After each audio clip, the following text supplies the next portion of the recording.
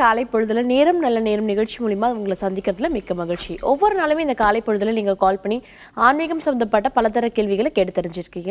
அந்த வகையில் இன்னைக்கும் நீங்க கால் பண்ணலாம். நீங்க கால் பண்ண வேண்டிய நம்பர் 0444459695 இந்த நம்பருக்கு கால் பண்ணி உங்களோட டவுட்ஸ்லாம் நீங்க கேட்டு தெரிஞ்சுக்கலாம். இன்னைக்கு நீங்க கேட்கக்கூடிய அத்தனை ஆன்மீக சம்பந்தப்பட்ட சந்தேகங்களுக்குமே பதிலளிக்கிறதுக்காக ராஜயோகம் லைன் டாக்டர் கே ராம் அவர்கள் வந்திருக்காங்க. அவங்க கிட்ட பேசலாம். வணக்கம் சார். வணக்கம்.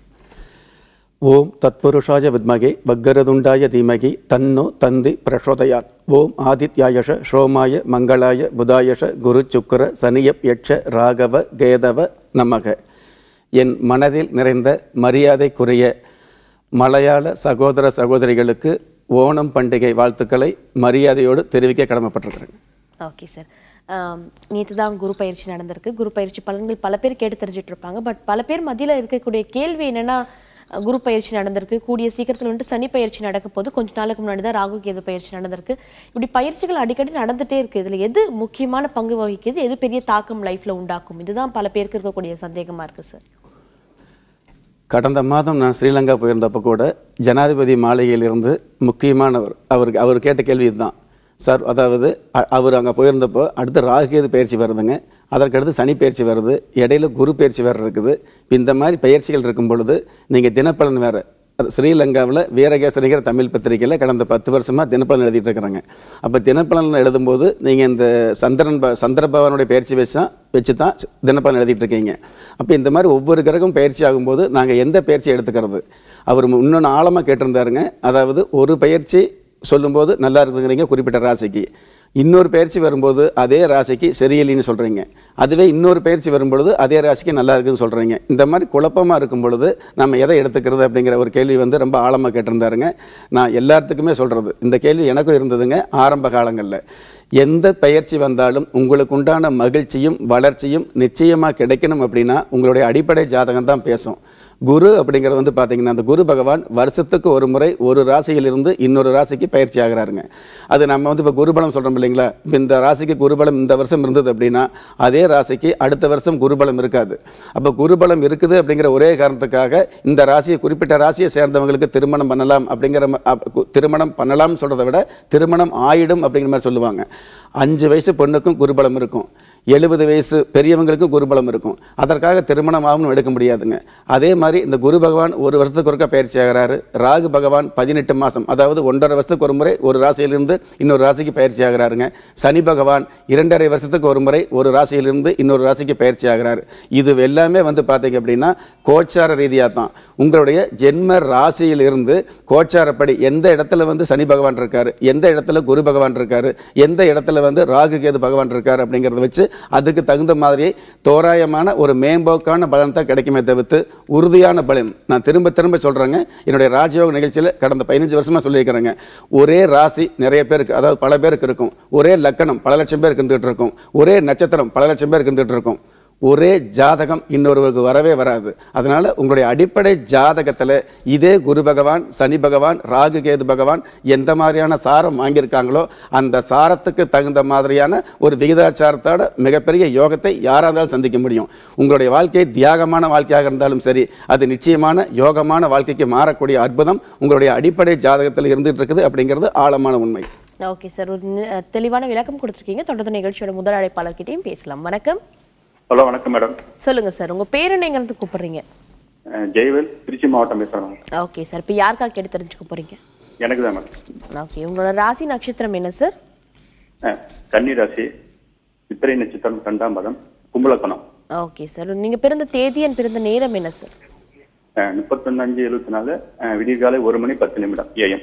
ஓகே சார், உங்களோட கேள்வி என்னன்னு தெரிஞ்சுக்கலாமா? ஐயா வணக்கம். ஐயா வணக்கம், சொல்லுங்க சார். ஐயா, இப்போ நான் ஒரு 20 வருஷமா பிசினஸ் தொழில் பண்றேங்க. இப்போ இந்த கன்னி ராசி, சித்திரை நட்சத்திரம், 2ஆம் கும்பலக்கணம் சொல்லியிருக்கீங்க. எனக்கு தொழில் அமைய மாட்டேங்குது. என்ன தொழில் எனக்கு அமையும், என்ன தொழில் செய்யலாம் லாபம் வரும்? இப்போ உங்களுடைய வயசு 43 வயசுங்களா? ஆமாங்க. 20 வருஷமா தொழில் பண்றதா சொல்லியிருக்கீங்க. சின்ன வயசுலேயே தொழில் ஆரம்பிக்கக்கூடிய ஒரு அற்புதம் உங்களுக்கு இருந்துகிட்டு இருக்குது. அந்த ஆசையும் வந்துட்டு இருக்குது. அந்த ஆசைக்கு உண்டான மேன்மை உங்கள் ஜாதகப்படி கடந்த வருஷமே வந்துருச்சுங்க, பயப்பட வேண்டாம். கன்னி ராசிக்கு பெண்கள் உபயோகப்படுத்தக்கூடிய தொழில் எதுவாக இருந்தாலும் பண்ணலாம். அதே மாதிரி ஏற்றுமதி தொழில், கன்னிராசியை பொறுத்தளவுக்கு எண்ணியபடி ஏற்றுமதி அமையக்கூடிய பாக்கியம் அதிகமாகவே இருந்துகிட்டு இருக்குதுங்க. உங்களுடைய 30 வயசுக்கு மேலேயே முன்னேற்றம் வந்துட்டு இருக்குது. தாராளமாக பண்ணுங்கள். பெண்கள் உபயோகப்படுத்தக்கூடிய தொழில் எதுவாக இருந்தாலும், உணவு சம்மந்தப்பட்டது, அதாவது ஃபுட் ஐட்டம், ஊறுகாய் சம்மந்தப்பட்டது, பேக்கரி சம்மந்தப்பட்டது, அதே மாதிரி கார்மெண்ட் சம்மந்தப்பட்டது, இந்த மாதிரியான விஷயங்களை வந்து தொழிலாக பண்ணும் பொழுது மிகப்பெரிய ஏற்றம் கிடைக்குங்க. பயப்படாமல் இருங்க. வணக்கம். ஹலோ வணக்கம், நீங்கள் இணைப்பில் தான் இருக்கீங்க, தொடர்ந்து பேசலாம். இது நேரம் நல்ல நேரம். ஹலோ, நம்ம நிகழ்ச்சி கால் பண்ணி கேட்குறேன் மேடம். ஓகே சார், உங்களோட பெயர் என்ன சார்? எங்கேருந்து கூப்பிடுறீங்க? நாங்க பழனி பக்கத்துல இருந்து பேசுறேன் மேடம். என் பேர் ராமசாமி. ஓகே, உங்க பொண்ணோட பெயர்?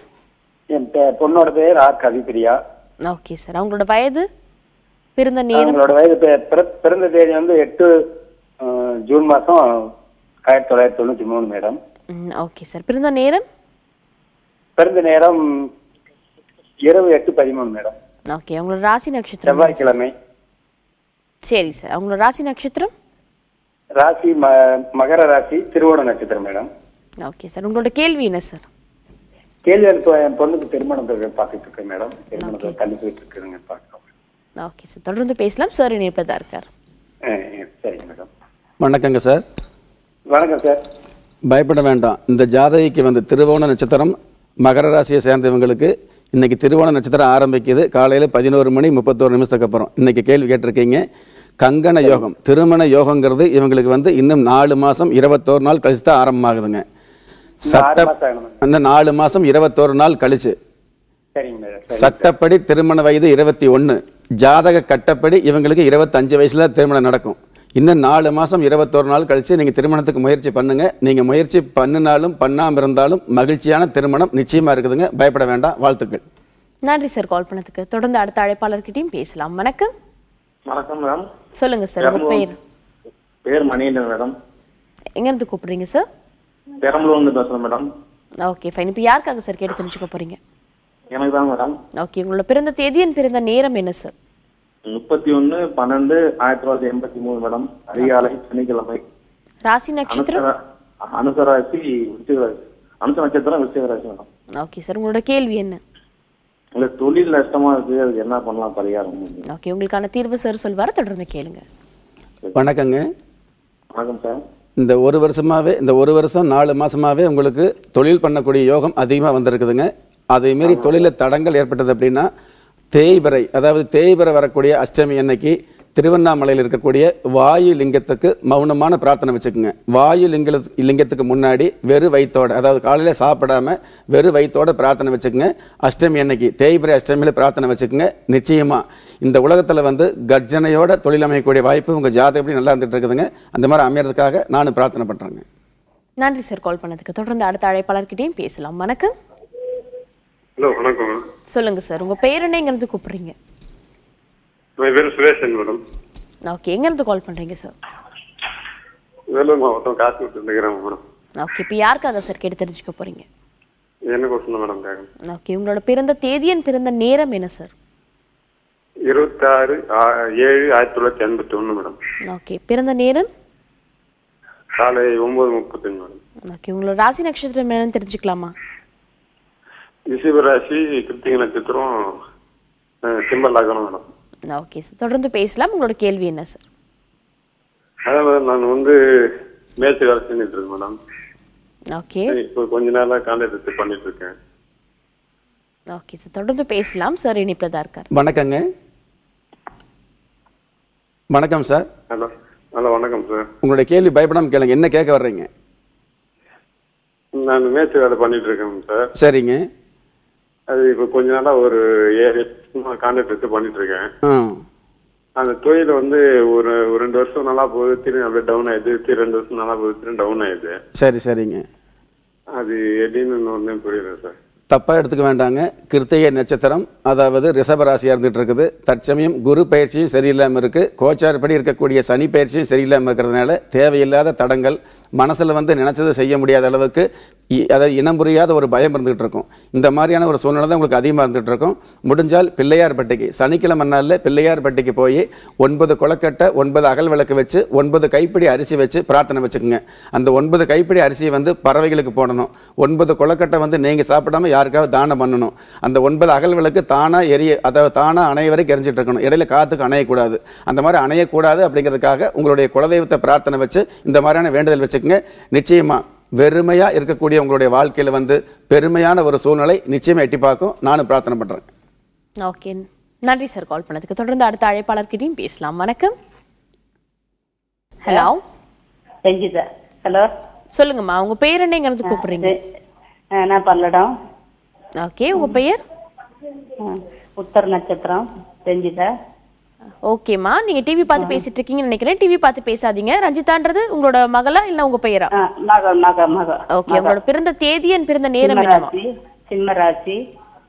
ஓகே, சனிக்கிழமை காலை 9:30 மணி. ஓகே, தேதிமா? 14/2/98 1998. ஓகேம்மா, இப்ப என்னம்மா சந்தேகம் கேட்க போறீங்க? இத பாப்பா படிக்கிறத பத்தி வேலை எப்ப கிடைக்கும் என்ன? ஓகே, தொடர்ந்து பேசலாம். சார் இருக்காரு, சார் உங்களுக்கான விடையை சொல்வார். வணக்கங்க. வணக்கம் சார். உத்தர நட்சத்திரம் சிம்ம ராசி. இவங்களுக்கு 27வது வயசுலேயே வேலை கிடைச்சிருக்கணுங்க. 27வது வயசுலேயே வேலை கிடைக்கக்கூடிய அமைப்பு இருந்துகிட்டு இருக்குதுங்க. அரசாங்க வகையில் ஆதாயமான வேலை, அதாவது சகாயமான வகையில் அரசாங்க வகையில் வேலை கிடைக்கக்கூடிய பாக்கியம் இருந்துகிட்டு இருக்குதுங்க. முடிஞ்சால் ஞாயிற்றுக்கிழமை நாட்களில் சூரிய நமஸ்காரம் வச்சுக்க சொல்லுங்கள். காலையில் 6 மணியிலிருந்து 7 மணிக்குள்ளே சூரியனை பார்த்து நமஸ்காரம் பண்ண சொல்லுங்கள். அப்படி சூரிய நமஸ்காரம் பண்ணும் பொழுது 11 முறை சூரியனுக்கு உண்டான மந்திரம், அதாவது ஓம் ஸ்ரீம் ஹ்ரீம் சூர்யாய நம ஓம், இந்த மந்திரத்தை வந்து 11 முறை உச்சரிக்க சொல்லுங்கள். அவங்க சுத்தமில்லாத நாளில் நீங்களாவது உச்சரித்து இந்த நமஸ்காரம் பண்ணுங்கள். நிச்சயமாக இவங்களுக்கு உடனடியாக வேலை வாய்ப்பு 3 மாதம் 17 நாள்லேயே வேலை கிடைக்கக்கூடிய ஒரு முத்தாய்ப்பான காலம் இருக்குங்க. அப்படி வேலை கிடைக்கணுங்கிறதுக்காக நானும் பிரார்த்தனை பண்ணுறேன். பயப்பட வேண்டாங்க. நன்றிம்மா கால் பண்ணதுக்கு. தொடர்ந்து அடுத்த அழைப்பாளர்கிட்டையும் பேசலாம். வணக்கம். வணக்கம். சொல்லுங்க சார், உங்க பேர் என்னங்கிறது கூப்பிடுறீங்க? லட்சுமணன், சென்னையிலேருந்து பேசுகிறேன். ஓகே சார், யாருக்காக சார் கேட்டு தெரிஞ்சுக்க போறீங்க? எனக்காக தான் நான் கேட்க போகிறேன். ஓகே, உங்களோட பிறந்த தேதியின் பிறந்த நேரம் என்ன சார்? 8/8/1990 காலையில் 6:55. ஓகே, ராசி நட்சத்திரம்? கும்பராசி சதய நட்சத்திரம். ஓகே சார், உங்களுக்கான கேள்வி என்ன சார்? எனக்கு ஜாப் தேடிட்டே இருக்கேன், எதுவும் செட் ஆக மாட்டேது. அதான் இங்கே ஜாப் பார்க்கலாமா இல்லை ஃபாரின்ல ட்ரை பண்ணலாமா அப்படிங்கிறத ஒரு கேள்விங்க. இன்னொன்று வந்து பொதுவான கேள்வி வந்து குரு பயிற்சிக்கு என்ன திசை நடந்தால் குரு பயிற்சி வந்து நல்லா இருக்கும் அப்படிங்கிறது. ஓகே சார், உங்க 2 கேள்விக்குமே சார் பதில் அளிப்பார். தொடர்ந்து பேசலாம். வணக்கங்க. ஓகே. கும்பராசிக்கு கோச்சாரப்படி கிரக நிலைகள் எல்லாமே சாதகமாக இருந்துகிட்டு இருக்குதுங்க. சத்தமில்லாத மொத்தமான முன்னேற்றத்தை கும்பராசிக்காரர் சந்திப்பாங்க. பயப்படாமல் இருங்க, மனசு விட்டுறாதீங்க. இன்னொரு கேள்வி, பொதுவான கேள்வி கேட்டிருக்கீங்க. இந்த குரு பயிற்சி எந்த திசை நடந்தால் நல்லா இருக்கும் அப்படின்னு கேட்டிருக்கீங்க. குருவை பொறுத்தளவுக்கு ஒரு ஜாதகத்தில் குரு பார்க்க கோடி நன்மை அப்படிங்கிற விஷயத்தை வந்து சாஸ்திரம் சொல்லி வச்சிருக்குது. உங்கள் ஜாதகத்தில் எந்த திசை நடந்தாலும் இந்த குருவோட பார்வை இருக்கும் பொழுது இந்த குரு பயிற்சி வந்து நல்லது தான் பண்ணுவாருங்க. நல்லது பண்ணித்தான் ஆகணும். 9 நவக்கிரகங்களில் இருக்கிற 9 கிரகங்களில் வந்து சுப கிரகமாகவும் அனுகிரகமாகவும் விளங்கக்கூடிய ஒரே கிரகம் இந்த குரு பகவான். அதனால் சனி திசை நடந்தாலும் கோடீஸ்வர யோகம், கேது திசை நடந்தாலும் முதல் தரமான கோடீஸ்வர யோகம். அதனால் எந்த திசை நடந்தாலும் இந்த குரு பகவான் வந்து நன்மை தான் கொடுத்தாகணும். ஆனால் உங்களுடைய அடிப்படை ஜாதகத்தில் வந்து குரு பகவான் உங்களுக்கு 1, 4, 7, 10 என்று கேந்திர ஸ்தானத்திலேயோ 1, 5, 9 என்று சொல்லக்கூடிய திரிகோண ஸ்தானங்கள் இருந்தார் அப்படின்னா இமாலய உச்சின்னு சொல்லுவாங்க இல்லையா, அந்த அளவுக்கு எண்ணி பார்க்க முடியாத அச்சமில்லாத உச்சத்தை தொட்டு ரசிக்கக்கூடிய பாக்கியத்தை நிச்சயமா கொடுக்கக்கூடிய அளவுக்கு இந்த குரு பயிற்சி இருக்குது. ஏன்னு கேட்டீங்கன்னா குரு வந்து தேவகுரு. இப்ப சுக்கிர பகவானுடைய வீட்டில் தேவகுருவாகிய குரு பகவான் அசுர குருவாகிய சுக்கிர பகவானோட வீட்டுக்கு போயிருக்கிறதுனால அசுரத்தனமான ஆச்சரியப்படும்படியான வளர்ச்சியை நிச்சயமா கொடுக்கணுங்க, கொடுத்துத்தான் ஆகணும். சார், இந்த குரு பயிற்சி பலன்கள் பற்றி பல பேருக்கு பல விஷயங்கள் தெரிஞ்சிருந்தாலும் பொதுவாக வந்துட்டு எல்லாருக்குமே இருக்கக்கூடியது வந்துட்டு குயிக்காக தெரிஞ்சுக்கணும். யார் யாருக்கெல்லாம் நல்லா இருக்கு, யார் யாரெல்லாம் கொஞ்சம் உஷாராக இருக்கணும் அப்படின்னு சொல்லிட்டு அது மாதிரி 2 தரமான விஷயங்களும் சொல்ல முடியுமா? அதாவது நிகழ்ச்சியில் நேரம் இல்லாதனால சுருக்கமாக சொல்கிறாங்க. மேச ராசிக்கு அற்புதமாகவும் அதி அற்புதமாகவும் இருந்துகிட்டு இருக்குது. குறிப்பாக மனைவி வகையில் மிகப்பெரிய ஏற்றங்களும் நம்ப முடியாத மாற்றங்களும் கிடைக்கக்கூடிய அமைப்பு மேசராசிக்கு இருக்குது. ரிஷபராசிக்கு வந்து கண்டிப்பாக கவனமாகவும் மௌனமாகவும் செயல்பட வேண்டிய ஒரு சூழ்நிலை இருந்துட்டு இருக்குதுங்க. கண்டிப்பாக நடந்துக்கணும். அதே மாதிரி மிதுன ராசிக்கு வந்து 5ஆம் இடத்துல இருக்கிறதுனால புத்திரர் வகையில் மிகப்பெரிய நல்லது நடந்துகிட்டு இருக்கும். இது வரைக்கும் சொல் பேச்சு கேட்காத குழந்தைகள்லாம் இப்போ வந்து சொல் பேச்சு கேட்டு பிள்ளைகள் வகையில் இருக்கக்கூடிய தொல்லைகள் எல்லாம் வந்து மறைஞ்சு எல்லையில்லாத பெருமை கிடைக்கும். கடக ராசிக்கு அற்புதம் அப்படிங்கிறத விட அதி அற்புதமான கடந்த காலங்களில் ஏதாவது நோய் நொடி இருந்தால் கூட தானாகவே விலகக்கூடிய மிகப்பெரிய அற்புதம் இருக்குங்க. அதே மாதிரி சிம்மராசியை பொறுத்தளவுக்கு கொஞ்சம் கவனமாக பேசுகிற பேச்சில் வாய் பேச்சில் நிதானம் வந்துட்டு இருக்கணும். வெளிவட்டார பழக்க வழக்கங்களை சமாதானமாக இருந்துக்கணும். சிம்மராசியை பொறுத்தளவுக்கு. கன்னிராசியை பொறுத்தளவுக்கு மிகப்பெரிய யோகமாக இருந்துட்டு இருக்குது குரு பயிற்சி. ஒன்றுக்குமே ஆகாதவங்க கூட முன்னுக்கு வரக்கூடிய சூழ்நிலை கன்னிராசிக்கு இருந்துட்டு இருக்குது. பயப்பட வேண்டாம். அதே மாதிரி துலா ராசிக்கு வந்து பார்த்தீங்கன்னா ஜென்ம ராசியில் குரு இருக்கிறதுனால எப்போ எதிர்பார்க்குறீங்களோ அப்போ ஏற்றம் கிடைக்காது.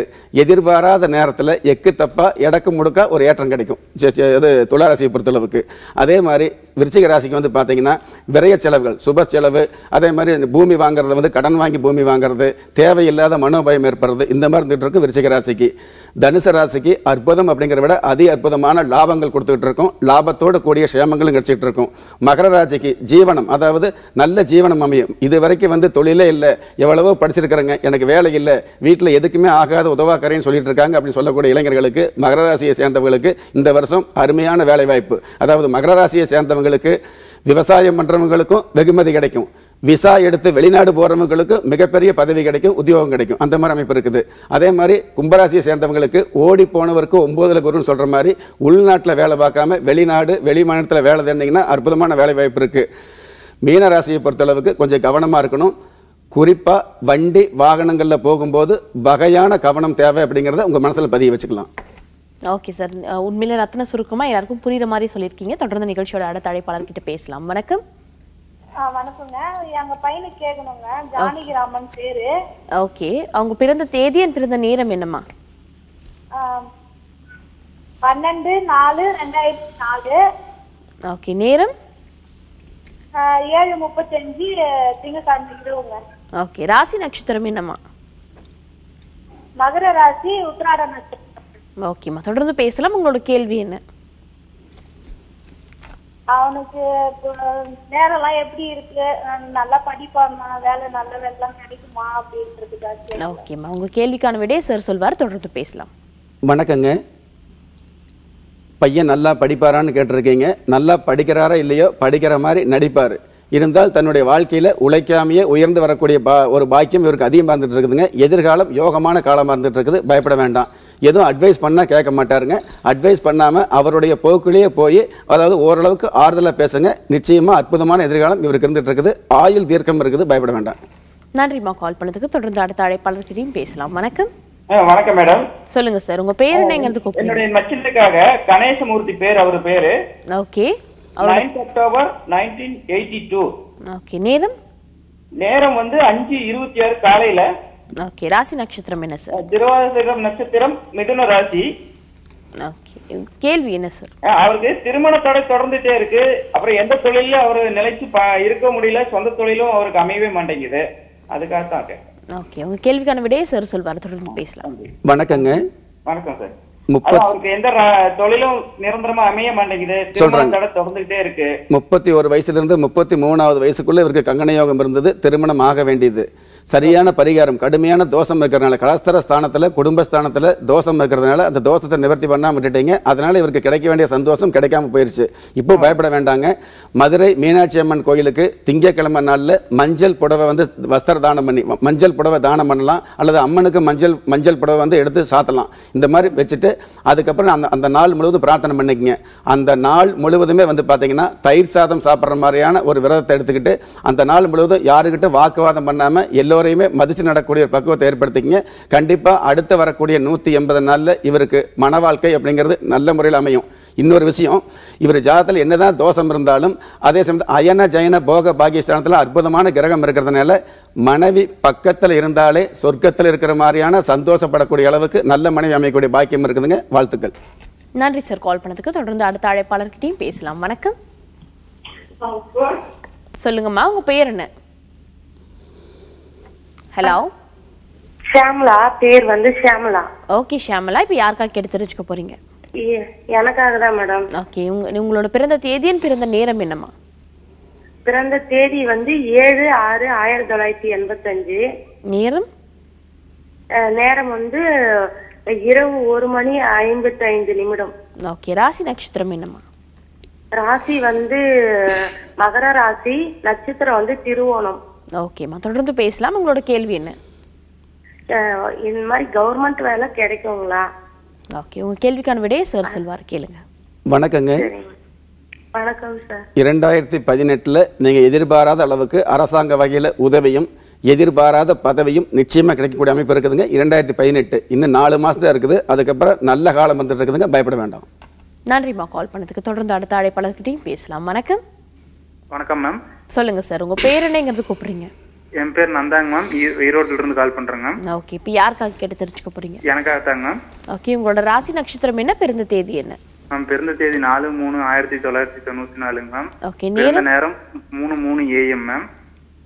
ஓகே, உங்களோட ராசி நட்சத்திரம்? விருச்சிக ராசி, அனுச நட்சத்திரம், தனுசு லக்னம் மேம். ஓகே, தொடர்ந்து பேசலாம். சார் இணைப்புல தான் இருக்கார். சார் வணக்கம் சார். வணக்கங்க சார், சொல்லுங்க என்ன கேள்வி? சார் எனக்கு வேலை 2 வருஷமா இல்லைங்க சார்.